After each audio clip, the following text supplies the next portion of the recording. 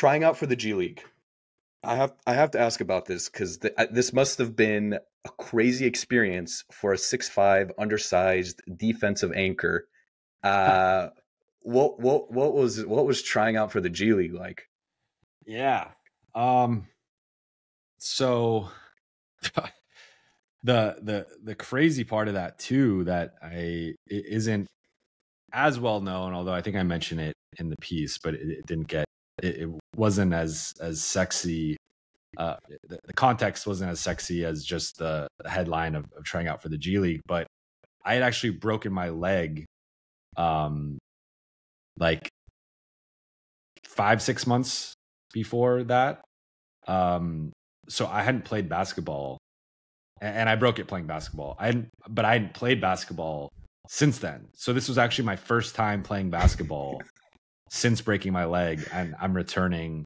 And it just kind of, it was actually, someone I knew from the Clippers working on their PR staff, and they were like, hey, they actually pitched me on the idea, and they're like, hey, it was like right when I joined the Athletic, and they're like, if we have a story idea for you, would you like to try out for the G League team? We will comp your, because one of the ways they kind of filter it is you have to pay, I think it's some like $250, $300 to try out. So it's not just like 10,000 people show up just kind of not taking it seriously. It's like, if you're going to try out for this, you have to sign all this paperwork, and I think they do like a background check, and then you have to pay a tryout fee. So they're like, we'll waive your tryout fee. Like, you're good with all the paperwork, all that stuff. Just show up and play and write about it. And, we would appreciate that. So I was like, yeah, like I talked to the Athletic. And then it ended up like a couple other of my colleagues did similar things later in the off season. But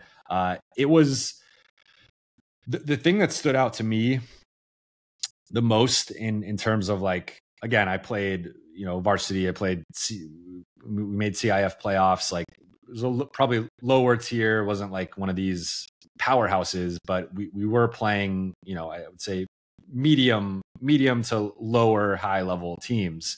And the speed was just the thing. And the thing was, like, this was kind of the tryout to get to like the next tryout. And then in the next tryout was like when the guys actually, made the team or were invited to, play for the team. And just like the speed of some of these guys was like, it was just, up and down at like such an insane speed that like I was gassed pretty much immediately. And my game has changed throughout the years, where now I've become more of like a spot up shooter. So in high school, I had like a low post game where I'd hit you with like a little drop step or like a little hook shot. But I kind of learned like I'd rather save the physicality and the banging for the defensive side. So I become more of like a 3-point shooter now. But being 6'5", this was like a lot of NBA size guys. So I was actually playing like the 2/3 on my team. Cause at first it was like go through drills, like, do layups and shooting stuff. And then it was like, running up and down the court and defensive slides.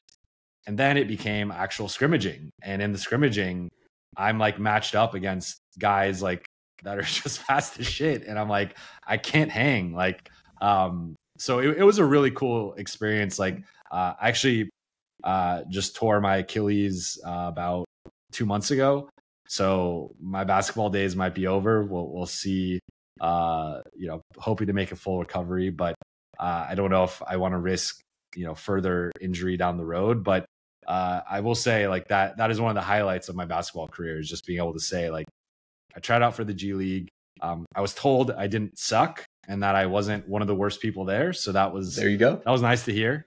That I was, even some people say I held my own. So I'll take that. But my goal is just like, don't get dunked on, don't get embarrassed. Like one of the things to this day, I've never been dunked on. And that's because most of the time I'd take someone's legs out. But I've never been dunked on. I refuse to be dunked on.